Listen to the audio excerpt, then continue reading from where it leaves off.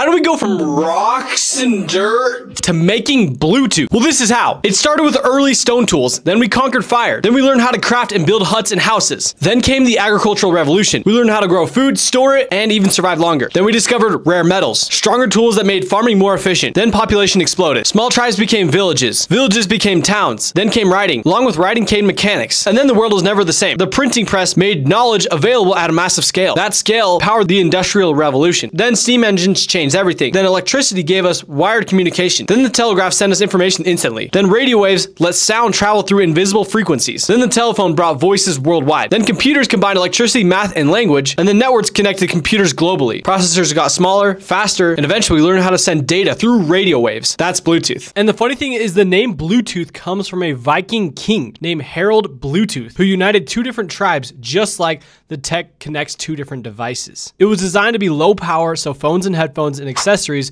could stay connected without killing your battery. Thanks for watching.